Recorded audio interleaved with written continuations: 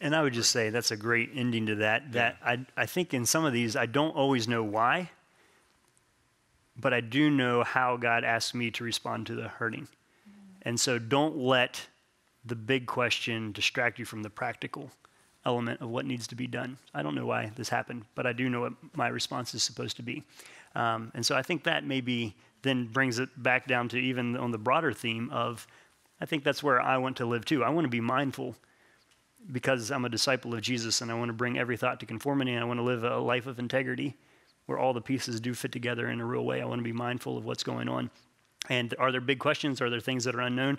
Absolutely. And some of those are actually really fun to sit on the cusp of the unknown and see that the extents of the mystery that is yet to be discovered and known is a beautiful position to be in, recognizing that there will be brokenness, that I'm called to step into that and to help as I can and as God equips me, but to also recognize that there's real hope for the future, that there is a real restoration, and then that posture of hope gives me a real peace in this moment that should allow me as a Christian to be clear-minded and level-headed and be in step with the Spirit of God as he has what he has for each of us to do in the upcoming days. Yeah.